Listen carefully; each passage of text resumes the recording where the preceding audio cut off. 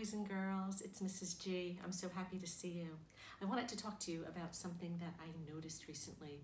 I went on a walk the other day and I was really happy to see some people outside, and I was so happy to get to wave to them from across the street and say hello from across the street. But what I noticed was that everybody looked a little bit different from each other.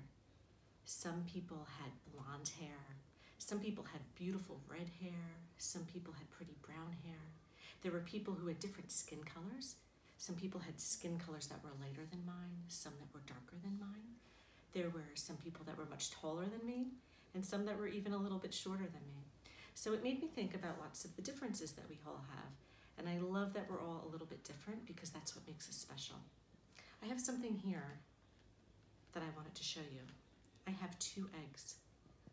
I have this egg that has a beautiful tan color. It's a light brown. It reminds me of cinnamon, which I think is delicious and I love. So it's very, very pretty.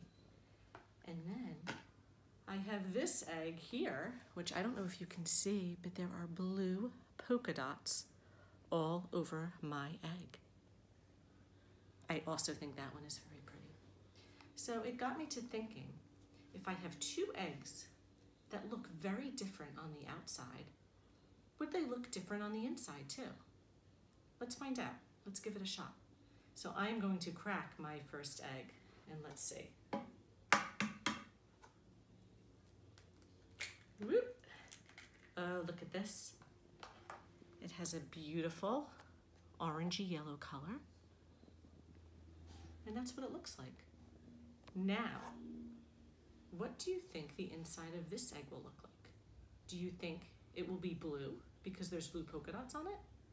Do you think it will look the same? Or maybe it's a different color inside? Let's find out.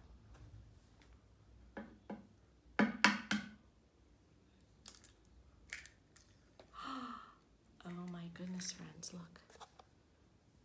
They are the same. Even though this shell had blue polka dots and this shell had no blue polka dots, they're both the same on the inside. And you know what, friends? That reminded me of all of us.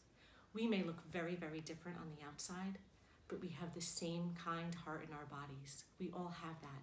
So today, what I would like you to do is to do something kind and something nice for the people around you.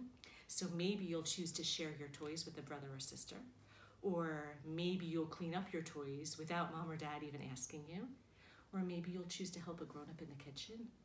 Or maybe if you have a pet, you'll be kind to your pet and help a grown-up feed your pet. So today I want everybody to use their kind hearts in their bodies that we all have, even though we all look so different. And I want you to use that kind heart to do something nice for someone you love today. I can't wait to see you all.